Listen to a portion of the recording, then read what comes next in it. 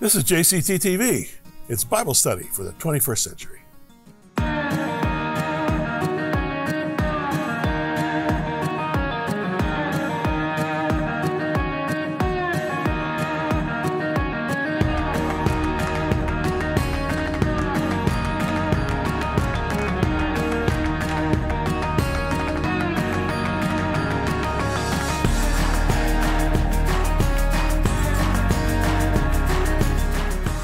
So friends, welcome again to Jim Cantelon Today. I'm always delighted to come your way, and I look forward to it. I really do. I hope you do too. We are very slowly, and what else is new? I did that with Matthew and Mark, so I might as well do it with Luke, but slowly going through Luke. And last teaching segment, last time, we were just into Jesus being approached by a leper, and we had to call it because of time. We'll pick it up where we left off right after this break.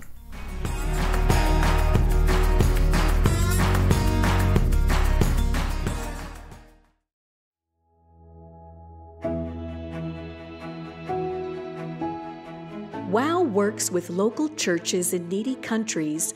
We mobilize those churches, pastors, and volunteers in a concerted effort to care for orphans and widows in their homes and villages.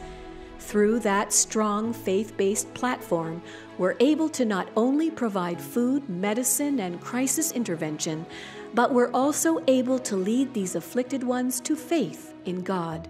It's powerful, humbling, and well worth the effort. Please support WOW with your generous gifts and faithful prayer. Thank you.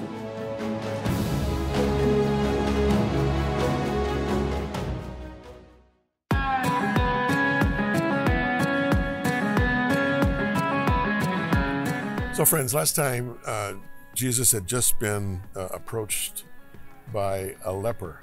And let me read again that passage. I had read it last program, but let me read it again. It happened when he was in a certain city. Luke doesn't tell us which city it was. Behold, a man who was full of leprosy saw Jesus. Now, full of leprosy means full of leprosy. Leprosy is a degenerative disease, and it starts here and just gets deeper and deeper and deeper until eventually it takes over.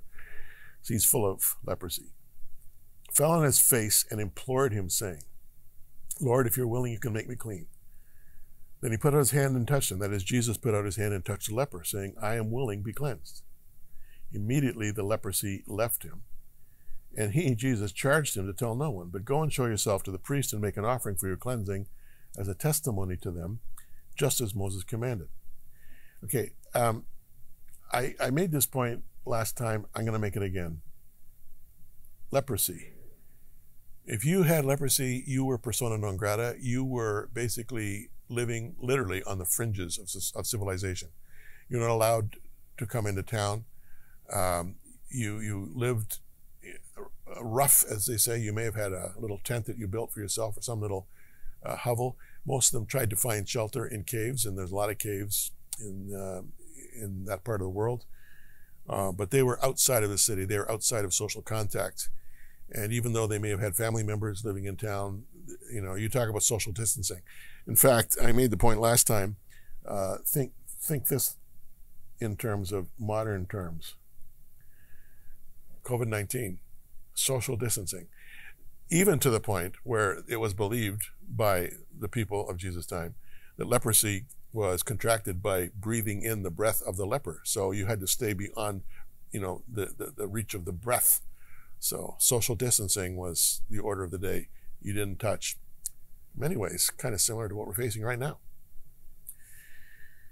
He falls on his face, and because he was full of leprosy, he probably had lost his nose. If you Google leprosy, you'll probably see some pictures of people who are leprous, losing digits, losing toes, nose, ears, sort of external extremities, because there's no sense of touch. You lose, if you will, the nerve ending sensitivity to touch, which means you lose the nerve ending sensitivity to injury. And it's by those devices, if you will, that eventually toes are injured and then they fall off. And I'm not a doctor, so I won't go any further than that. But he comes to Jesus, and you can be sure that wherever Jesus went, people followed him. as this leper approached Jesus, the people backed off. Guaranteed. Not Jesus, he stood there. And let the leper come right up to him, to the point where he puts out his hand and touches him. This was absolutely forbidden. Because as soon as you touched the leper, you became, if you will, contaminated yourself. The fact that Jesus did this was an astonishment to the people, and certainly to his newly minted disciples. They couldn't believe what they were seeing. Luke doesn't comment on that, but let me just get back to some of the Old Testament scriptures here for a minute. I won't read them or quote them, but in Leviticus 13, Moses describes in detail various afflictions of the skin under the general heading of leprosy.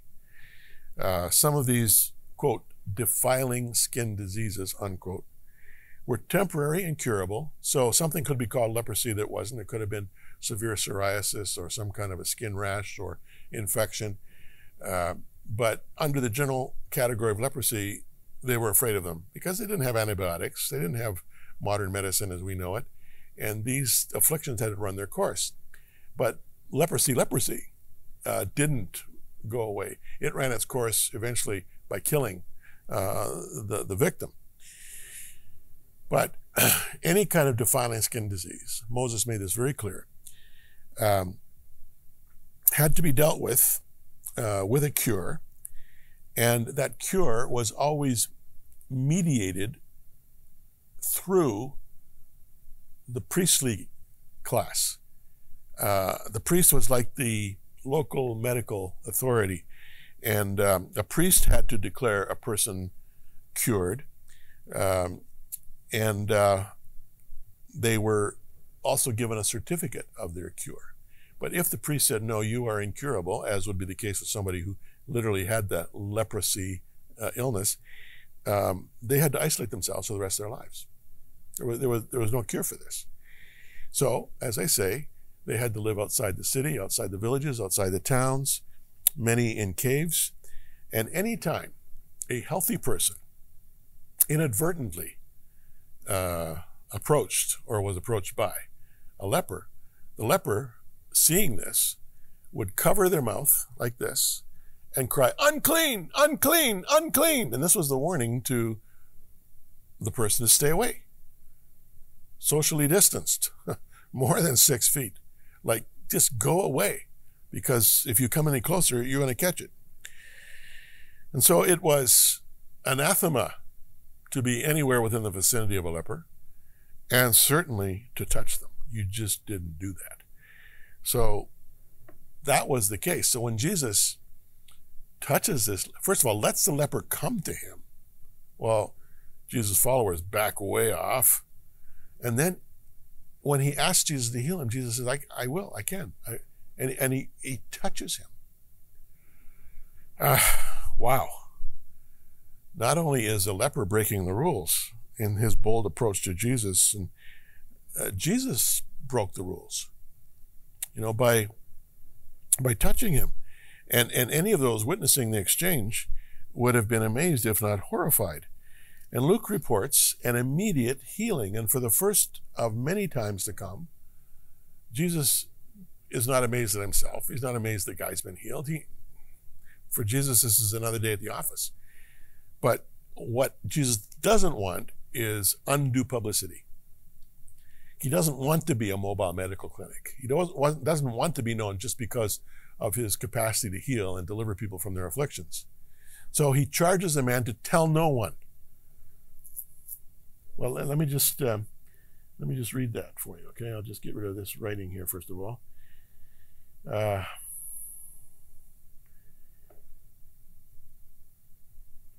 But the report went around, verse 15, concerning him all the more, and great multitudes came together to hear and to be healed by him of their infirmities. The very thing Jesus didn't want to happen, happened. And I mean that. Jesus was human. He was just as human as he was divine. He had to sleep, he had to eat, he had to drink water, otherwise, how could Satan have tempted him in the wilderness? apart from his humanity, how do you tempt him? He was just as human as you and I are. But he could only take so much of the pressure of the crowds. And so as we see in verse 16, he himself, and let me just, let me highlight this, often withdrew into the wilderness, okay, that means a place where people aren't, and prayed. Interesting with that wilderness thing over the course of, church history, there have always been ascetics who believe that God is closest where people are farthest. And so you go into the wilderness, and there you're able to, in an untrammeled, unpolluted kind of way, have access to the presence of God. So wilderness is less people, more God. That was the view for centuries. And it could very well have been the view in Jesus' time too. But anyway, that's one place where you can get away from the people. And he prayed, okay? I'm not preaching a sermon here. I'm just taking you through the Gospels. But I think it's worth mentioning that we all need time with our Heavenly Father. And I'm not talking about prayer, as a recitation of a list of agenda items. We need to purge ourselves of a lot of our praying. Just take stock of some of your praying. Is it just asking God for stuff? I need this, I need that, and so-and-so needs this. And do you spend much time, if at all, in your prayer, telling God what to do? Now, if you'll just do this, if you just do that, and Lord, if you go there. And the Bible tells us that the Lord knows what we need before we ask him. That doesn't mean that we shouldn't ask. You have not because you ask not, the Bible will say. It's appropriate at times to ask, to petition the Lord. But the thing the Lord is looking for more than our requests is our fellowship, our presence. And prayer, listen to me now, to me is 95% listening. Did you hear that? 95% listening. Instead of me talking, let God talk.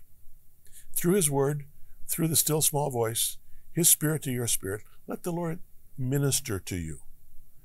Speak comfort, speak direction, speak his will into your life without you cutting him off with your agenda items or with what you think he should be doing. I mean, really, the presumption of that? You're dealing here with the omniscient, sovereign God of the universe. You're going to tell him what to do? Not smart. I'll be back right after this.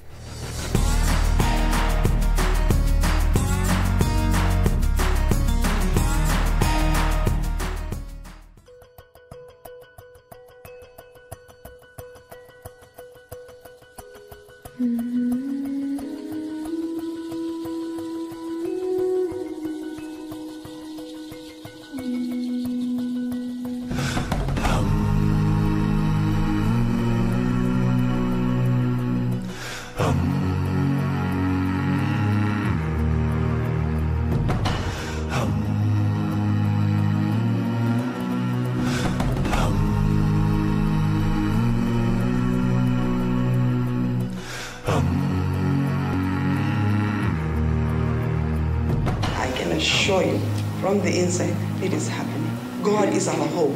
God is all we believe in, this God. And he has called us to be the repairers of walls and to take care of the widow and the orphan in their time of need. And that is exactly what we do. Lives are changing. Why? Because Jesus is Lord. And why? Because Christians have come together as a body. The united body of Christ is coming and saying, it stops with this generation. We break it and we move on.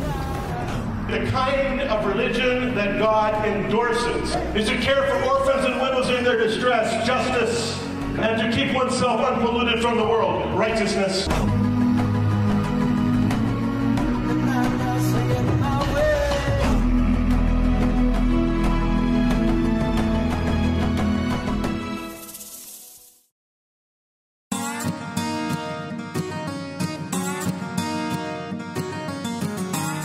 Now, as I did last program, friends, I want to take a little break from my teaching segment just to give you an update on the work that we're doing with Working for Orphans and Widows. You see us promoting WOW on the program. That's an organization, a charity that my wife and I established 21 years ago, and it is incorporated both in Canada and the United States of America. It is working in sub-Saharan Africa and also now in southern India, and we are working exclusively with orphans and widows. That is our work, and our exclusive work within that exclusive people group is home-based care. We care for people who are dying. We care for people who are afflicted. We care for people who have no food security. We care for people who have minimal shelter. We care for people who have no defense against sexual predation. In fact, we try to fulfill, the words of Psalm 68, verse 5, where it says that God is a father to the fatherless and a defender of widows. And so we can't save the world, but we can certainly defend and look after orphans and widows that the Lord leads us to. And over the course of 21 years, in various countries in sub-Saharan Africa and now also in southern India, the Lord has led us to literally thousands of orphans and widows who, without help from God's people, would not have any hope of survival. It's pretty desperate stuff, really. And a lot of you are interested in our work and want to know more about it. I gave you a little update last program. I'll give you an update this program, and then I'll do again the same, God willing, next month. But let's just take a look at a few things here. The COVID-19 issue, it's huge. Last program I showed you one woman who was working on her sewing machine. These sewing machines, by the way, are foot operated. We get them in Asia somewhere. But she's making masks for our volunteers. Just in Malawi, we've got 1,000 volunteers, and these are all local church-based. And in Zambia, we have, I think, about 300 volunteers. In South Africa, we've got, I think, about 100 volunteers. In India, we're working, I think, with a smaller group of volunteers, around 25 or 30 of them. But the point is that these volunteers are absolutely critical, because anything we do with WOW in Africa and India is done through local church ministry, not by us directly. I felt right from the very beginning, being a pastor myself, with my high view of the local church, that the local church needed to be caring for these people. And so over the 21 years, we've dealt over 21 years with thousands and thousands and thousands, scores of thousands of orphans and widows. All of them have been ministered to by local church volunteers. And so everything is done in the name of Jesus. And for many of those who were dying and did die, they died in the faith. These precious local church volunteers not only cared for their physical needs, but also led them to the Lord. And to me, that's bottom line. That's the beautiful combination of righteousness and justice. Love for God and love for neighbor. How can you beat that? You can't. So this woman is making masks for those wonderful volunteers. And here's some of the volunteers, and they're getting ready to go out into one of the local villages. This one here. This is Malawi, I do believe. And you see them, what they're doing, and it's so very African.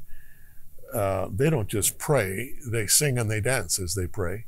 And so they're dancing and praying and reaching out to the Lord and praising Him for His blessings and His mercy and His kindness, and also praying the Lord will just give them strength as they go out and give strength to these stricken orphans and widows.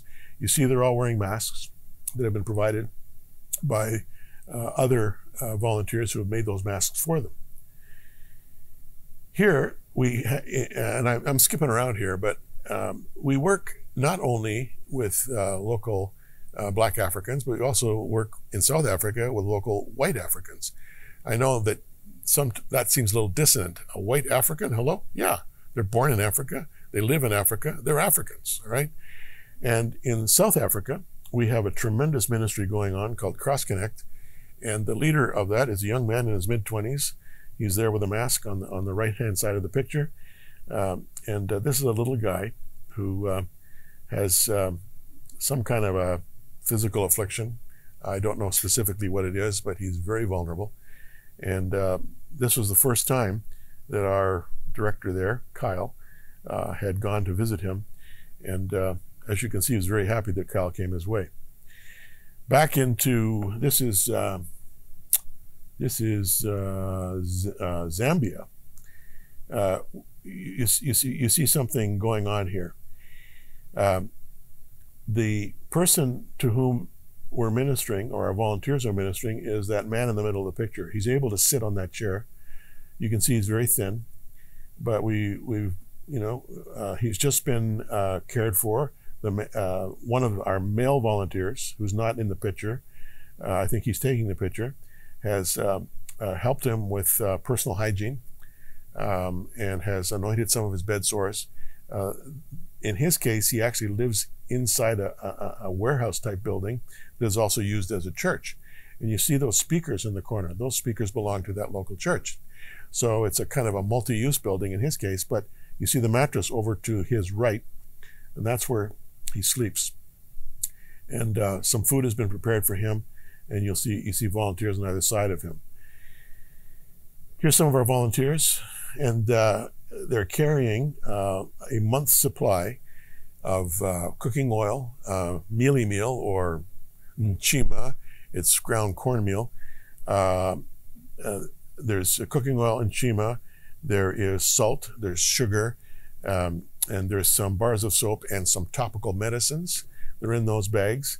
And each of them are going to be going to different homes where orphans and widows are in desperate need. And they provide them with food security. Now, there's something I should say about this food security issue. These women here, every one of them is a widow themselves. Every one of them has children. Every one of them is ministering out of their own desperation. I'm totally astonished at these people. I've never once had any volunteer ask me for anything. They're there to give, and I know, because I've been to many of their homes, they have nothing. And so I determined years ago with WOW that I would not have any of these precious volunteers going out to minister to orphans and widows who themselves had empty stomachs or who themselves were food insecure. And so the food you see them carrying, and they're about to go to various homes with those supplies, they basically get the equivalent themselves once a month. And this literally keeps body and soul together. It's astonishing. You look at that, what appears to be a small amount, but they make a little go a long way. And this literally keeps body and soul together. And I also have mandated that any of their children who are school age have their school fees paid so they can go to school. Because to me, education and Jesus, are the way out of this vicious cycle of poverty and disease. I like this pic. This is one of our pastors, and he's not posing, but just caught in the moment where he's saying, Jesus can do it. God is good, and he is good all the time. I'm always so impressed with our African pastors. They're so positive and so forthright in their message, and wearing a very colorful mask with a very fashionable hat. Here's one of our volunteers, and she just simply thanking the Lord for his provision. She's about to break down that supply of mealie meal into separate bags. She's already done one with another big bag, but that yellow bag in front of her, she's just put some mealie meal in there. You see the cooking oil, and you see the sugar, and she's getting things ready to go out. Getting back to South Africa, again, as I mentioned earlier, we have white Africans as well as black Africans, and that's a lesson for a lot of people. They were born and bred, and they live in Africa. They're white, but they're Africans. These three little kids, we've blotted out their faces, are three little orphans. And our director with them, was informed about their need. Their mother was so sick she couldn't get off her bed, and they had literally no food in the house. And so we did our best, and now they're a part of our weekly, or I should say monthly, commitments, and that little family is now being cared for. Now we've shifted over to Zambia, and here's 3 of our Zambian volunteers. And you'll notice something new in the pic. This is not food. This is medication, all right? These are meds that, through an interesting connection that I've had now for 2 decades, we're able to access through something called Health Partners International. Health Partners International is an international organization that accesses overruns of drugs, overruns of medical supplies. Their shelf life is totally current, but these are overruns. Plus, they're also sometimes given out of the goodness of the heart of the drug companies. But all that you see in that pic are some of the medications and medical supplies that we provide for our orphans and widows who are desperately ill and in need of help. For those whose need goes beyond these supplies, we make sure that we get them to a local clinic, and we follow it up and make sure they're dealt with properly, so that whether they live or whether they die, it's with dignity. And it's all done in the name of Jesus. How good is that?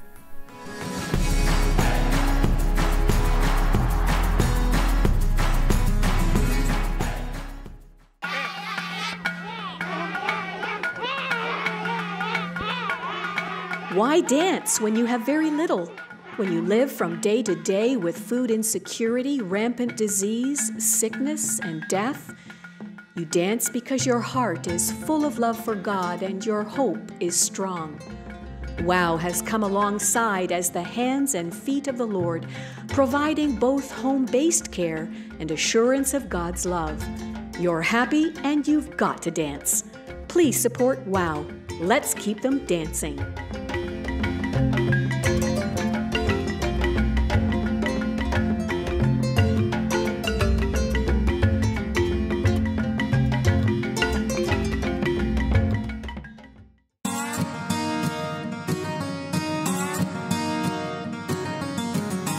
Now, friends, as I said last program, I'm not going to do this every show, but this show and last show, I wanted to just give you an update on the work we're doing with Working for Orphans and Widows.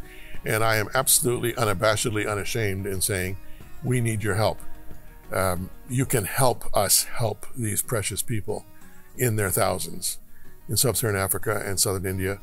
And we do it all through local churches, all through local church volunteers. And we got a 21-year track record, and a lot of you have known me for years. We're a broker, if you will, that you can trust. And as I trust you, together we trust the Lord. Amen?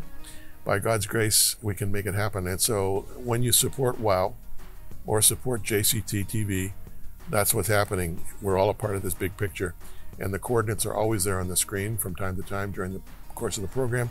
So you know how to access us through the internet or through phone call or through letters. Choose your means, but whatever you do, do it as soon as you can. Thanks for your help. See you next time.